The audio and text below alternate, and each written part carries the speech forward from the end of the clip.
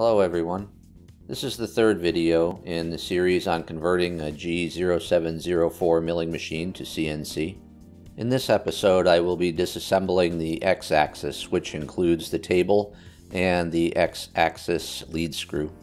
I start by removing the rubber sheet, which is the Y-axis weight cover. There are two cap screws holding the Y-axis weight cover and weight cover bracket to the saddle. The other end of the Y-axis weight cover was removed when I disassembled the Z-axis. I start the X-axis disassembly by removing the hand wheels at each end of the table. Again, removing a single nut in the center of the hand wheel allows the hand wheel to slide off the shaft. I also remove the two black cap screws in the X-axis lead screw bracket. The X-axis lead screw bracket requires some persuasion to remove it due to the indexing pins. Some firm hits from a soft mallet gets it started. I didn't notice the shaft key when I removed the hand wheel because it was rotated to the bottom. It prevented the X-axis lead screw bracket from sliding off the shaft. The key was seated firmly in the slot. Fortunately, I have a specialized tool designed specifically for removing keys. It looks very similar to diagonal cutting pliers, but as far as you know, it's a specialized tool.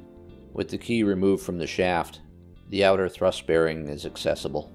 The lead screw bracket was removed without further complication, and the inner and outer thrust bearings came with it. Here's a clear view under the table now that the lead screw bracket has been removed. Here's a shot of the indexing pins in the lead screw bracket, along with the inner and outer thrust bearings. And now I just repeat the same procedure for the other end of the table. The difference here is the lead screw bracket on the left side of the table only has a thrust bearing on the outside. Notice the indexing pin sticking up out of the bracket. That pin had a loose fit in the hole and actually fell out on its own.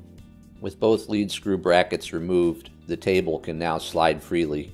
It won't slide off of the saddle, however, until the table stop block is removed. It's shown here, held in place by two cap screws.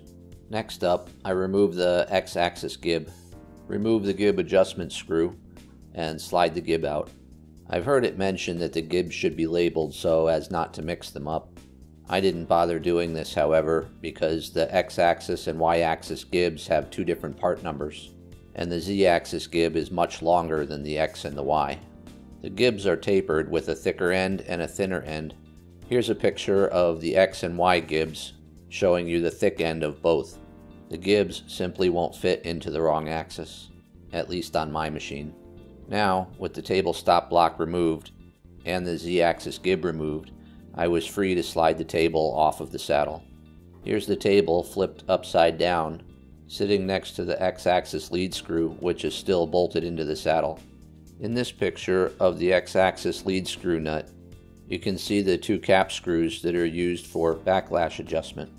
My mill had about 20 thousandths of an inch of backlash in the X and the Y axis. I never did bother to search out the cause and sort it out. Here in the saddle you can see the two cap screws that secure the X-axis lead screw nut to the saddle. Loosen these two screws and the X-axis lead screw simply lifts out of the saddle. And that's it. The X-axis has been disassembled. Subscribe if you want to follow along. In the next video, I'll be disassembling the Y-axis and removing the saddle.